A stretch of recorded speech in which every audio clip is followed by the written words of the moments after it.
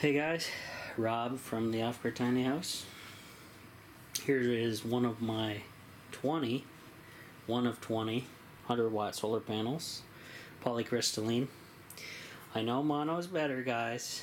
However, not better than the deal I paid for all of these. I can guarantee that. So, I wanted to show you something. I got angle iron here. And, look at that. It's almost like it was made for it.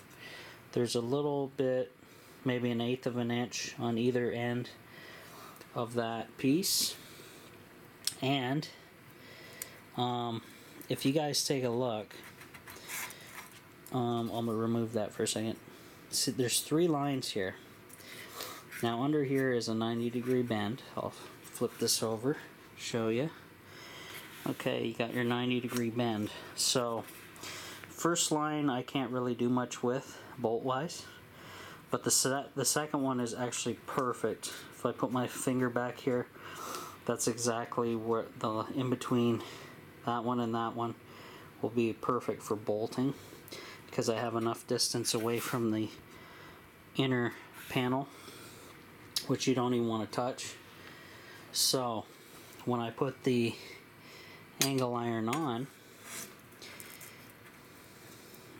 if you can see, there's the very first line, and then if I line it up so you guys can see, I'm in between both lines right there, and I can, there's my, now I have drill holes, drill markings, and that'll be just fine.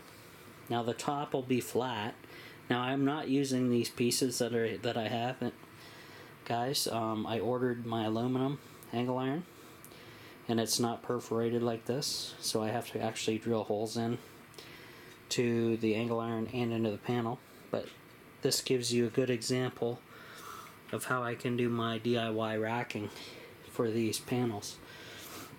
And what I figure is I'm going to have 2 side by side.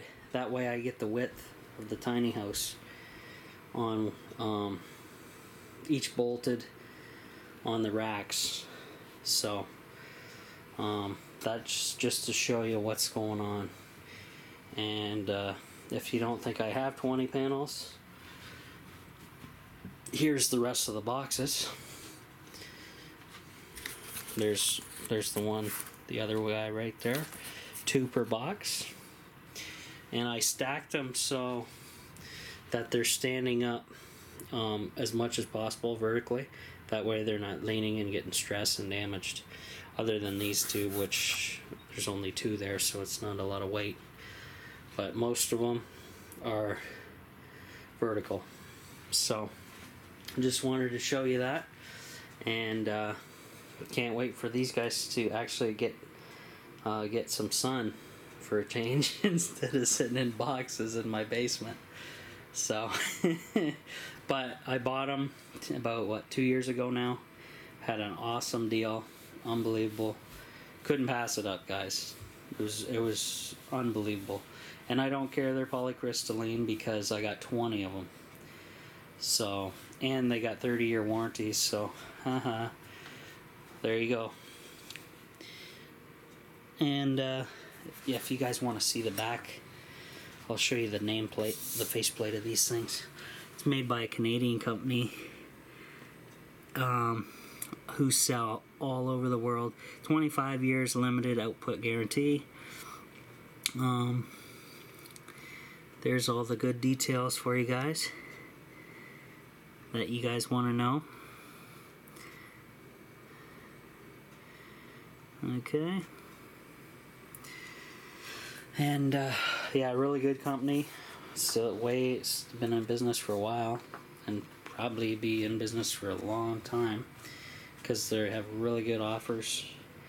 And all of this was over, was it eBay or Amazon?